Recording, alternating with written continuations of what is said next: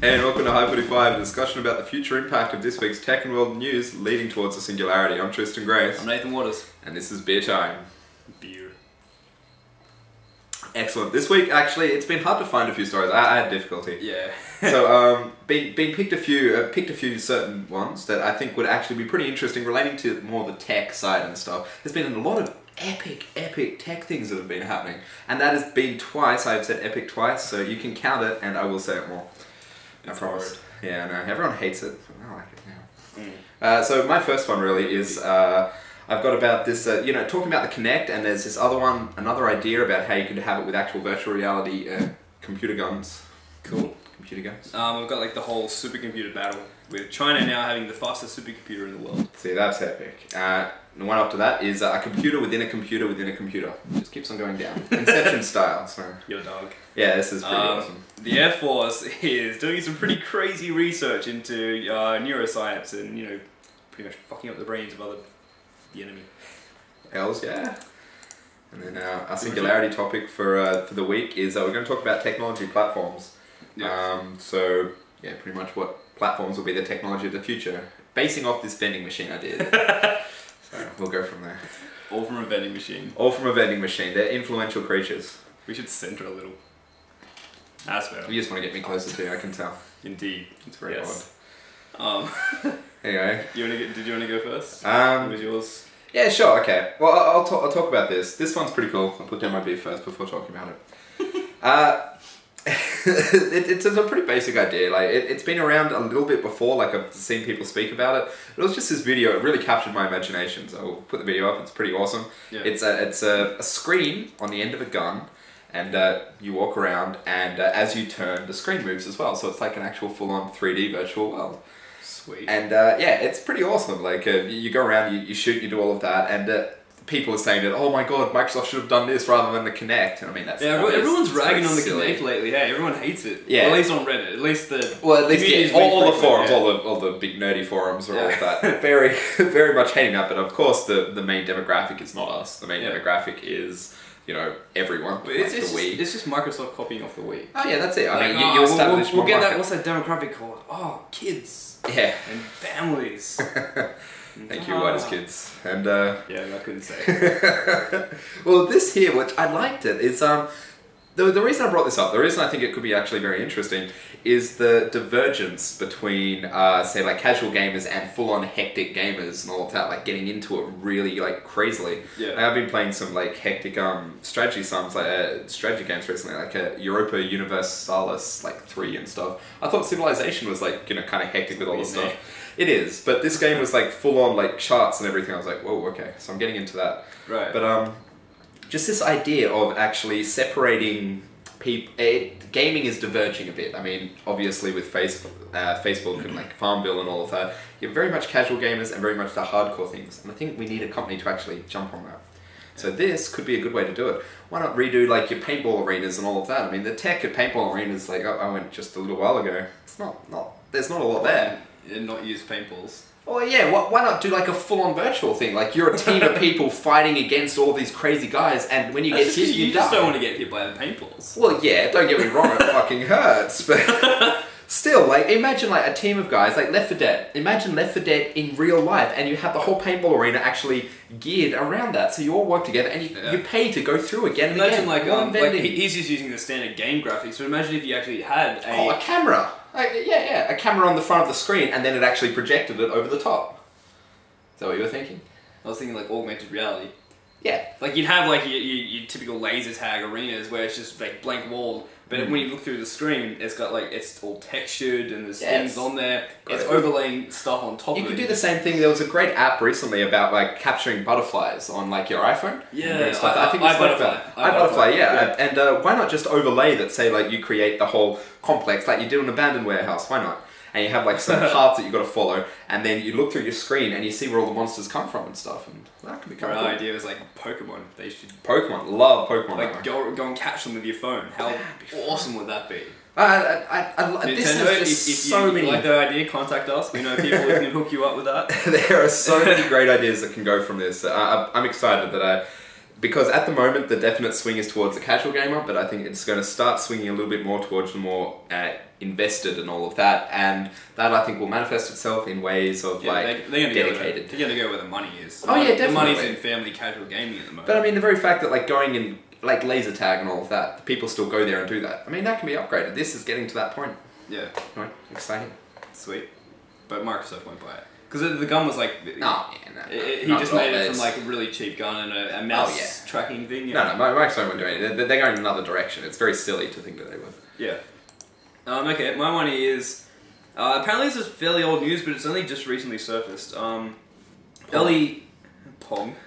Yes, lots of porn. Oh, porn. Porn? Why are you looking at porn? Sorry. You're confusing me. Okay. No. China apparently owns the fastest supercomputer in the world now. It runs at 2.5 petaflops. 2.5 thousand trillion floating point operations per second. But even that doesn't explain it. It doesn't. It's like, at 2 trillion, whatever. Yeah, that's a lot. Yeah, it's been made by the National Supercomputing Center in Tianjin. I probably spelled that wrong. It's called the Tianhe-18. Probably spelled that wrong as well. Just pissed off a whole nation, you know. Yep. All 1 billion of them. Mm-hmm. They're smaller than me, so it's okay. I'm sorry. He was just egging me on. Okay. No, apparently Chinese people are actually the latest generations are taller now. I'm not digging a hole. Screw you. Anyway, so what they're saying, they're not using it for any, everyone's all scared because, China, they're building a supercomputer. Oh, no, we're all doomed. It's terrifying. We're doomed. But apparently, over half of the world's supercomputers on the top 500 list are in the US, and over 90% of them at the moment all run US hardware. But China's expecting they're going to start manufacturing their own chips and doing their own hardware. Yeah. Apparently even in this computer, the I forget what it's called, but the logic thing or something that connects all the CPUs together. Because that's the big thing about supercomputers. They made that themselves as proprietary. Well, that's cool. But they're not using. They're just using this for apparently just going to rent it out to anyone who needs it. Fuck but what this is doing now is, China's freaking winning. The US at the moment, yeah, the US is they're a competitor. A wild competitor appears. Yeah, and so people want to try and do now is turn this into kind of like a friendly battle because the US really hasn't had much of a competitor since I think they said since Japan back in the 90s, where Japan was first and the US was like no, and they just completely left them in the dust. Yeah. So now DARPA is doing a big project, which it's over the next 8 years. So they expect Exaflop scale. Yeah, they're creating an Exaflop computer by 2018. I can't even fathom that. And that's an initiative of DARPA and the the MIT and stuff. Yeah, NVIDIA, Intel. Well, that's cool. Yeah. I'd like some more competition and stuff. I think it'd be good fun. Yeah. I'd like China to actually start doing their own chips and all of that. Why not? More stuff going there.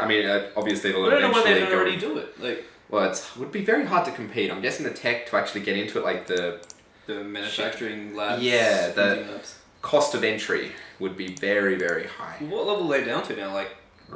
Below 45 nanometers. Now. Oh yeah, a lot lower than that. I don't know. I don't know. I haven't kept up with it in the past few years, but they're low. Yeah. So it's pretty crazy. Good fun.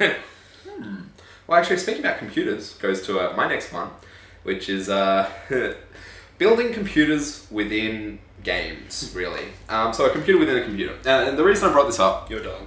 Your dog. Exactly. The reason I think this is absolutely fantastic... Lots of chariots. The reason this is really great is that... shit. There is a reason. Okay. No. What's happening? Vibrations. Yeah, no, it's destroying everything.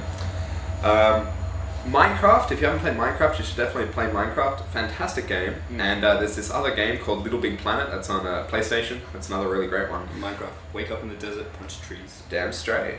On both of these games, people have built Turing-complete computers. So, essentially, if you wanted to, you could scale it up and actually have it simulate the universe. It could make its own game. You could have Little Big Planet running within Little Big Planet, if you wanted to.